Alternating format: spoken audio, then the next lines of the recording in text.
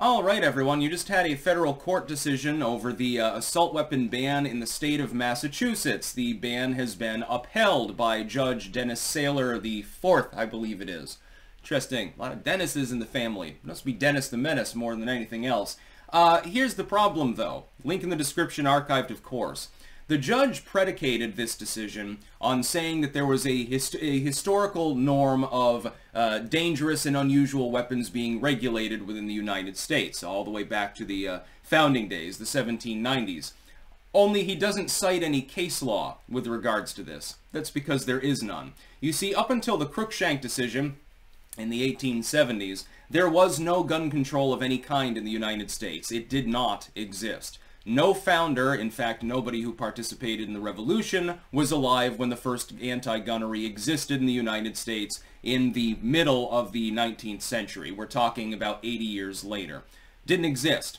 There is none. That's why there's no case law cited. I mean, you could cite case law from the 1890s or the early 20th century, but the problem is that falls a little bit short of Bruen now, doesn't it?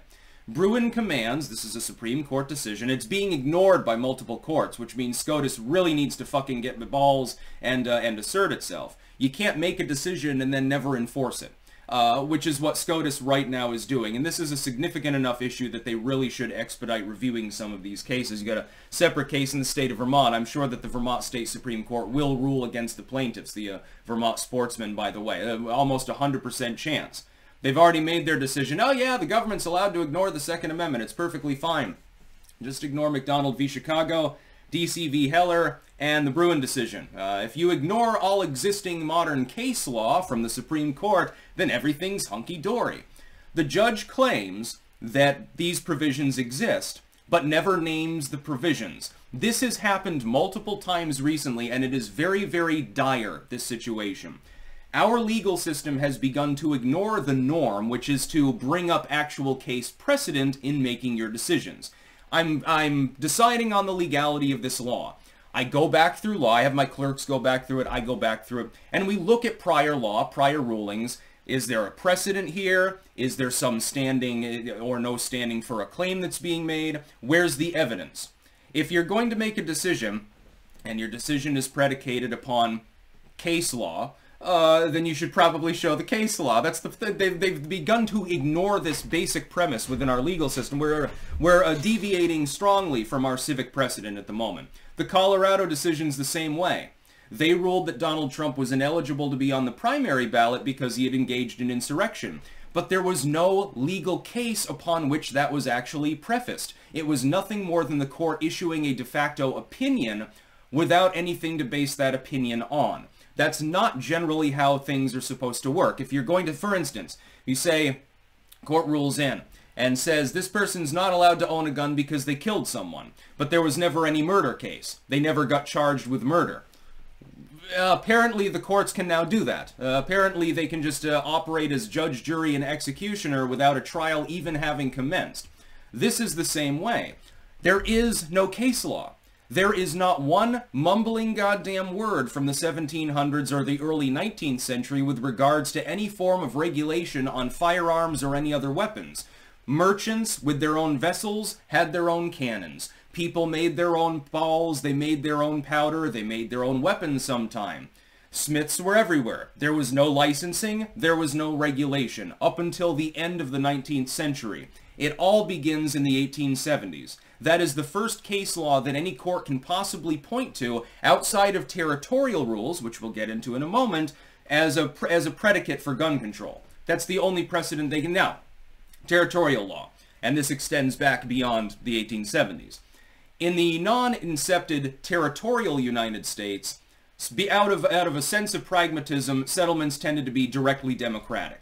Or they were run an official or a body of officials was elected. Some things were handled in a directly democratic fashion, sometimes in the more Republican fashion, sort of a mix of the two. So a sheriff was potentially permitted, if given latitude by the population, to, for example, confiscate firearms and hold them for people while they were in camp. So you go outside of the camp, you can take your gun, because there's Injuns out there and black bears and shit. But if you're in camp, he could impose a rule, no gunplay allowed. We're not going to have duels in this town. or you can't carry it openly on you. You have to store it with the sheriff, or something like that. But that's because the Constitution didn't fully apply because they were territories. There was no state government because it wasn't a state.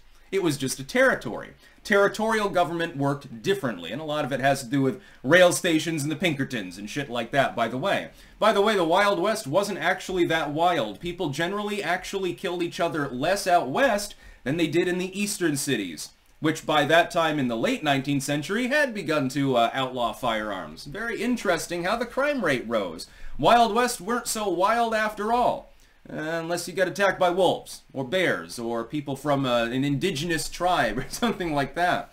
Most people don't know that. They think of it as being all gunslingers because they grew up on Gunsmoke and Bonanza and stuff. It's not actually really how it worked. No, the decision here is depraved. It's legally abysmal because nothing is even cited in the decision. It's literally just the judge's own opinion. It's not based on anything. Can the judge point out one thing prior to Crookshank that would apply in the state of Massachusetts, for example, that would rise to this level of regulation? And by the way, how is a so-called assault-style weapon, they use assault-style now instead of assault weapon, a little bit more accurate anyway. They're fooling with your brain with linguistics, by the way. It's propaganda. They're no different than firearms of similar class that just have a wooden finish instead of a black one and don't have a pistol grip. There's literally no difference between them. It's a clear-cut violation of the Second Amendment. SCOTUS needs to weigh in and make it clear. Apparently they need to refine the Bruen decision, say, okay, here's a certain list of types of anti-gunnery that states and the federal government can engage in. So no, you're not allowed to take people's standard capacity magazines away. No, you're not allowed to throttle ammo sales, which the government is gleefully doing right now, which just makes the gun manufacturers more money. They're selling that brass and lead real quick. Go to the fucking gun store if you don't believe me. And so forth. That's what they would need to do. Apparently, the courts are just going to ignore the Bruen decision until legally compelled not to do so by an additional Supreme Court case. Because quite clearly, this runs afoul of Bruen and the Second Amendment, arguably the Commonwealth of Massachusetts' own goddamn state constitution. It's quite clear. Hell, in the state of Vermont, we've got a bunch of anti-gunnery now after going 200 years with literally none and not having any fucking problems. Pig in a pokery after Sandy Hook, courtesy of our favorite governor, Phil Scott. We were doing fine, and then all of a sudden we got heaped with a bunch of anti-gunnery. The Vermont state constitution countermands this.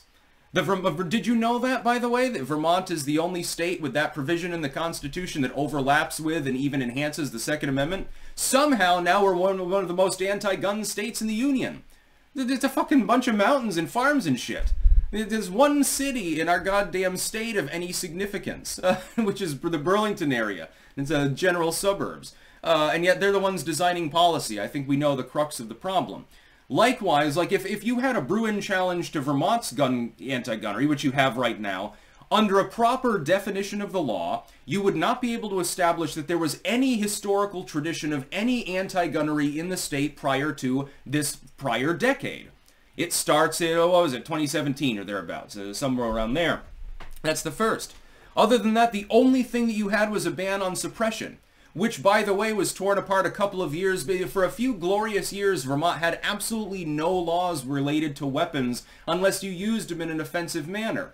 Our crime rate was low. People respected one another. People didn't start shooting one another. They had guns and more guns for 200 years, and somehow we Vermonters managed to live in peace.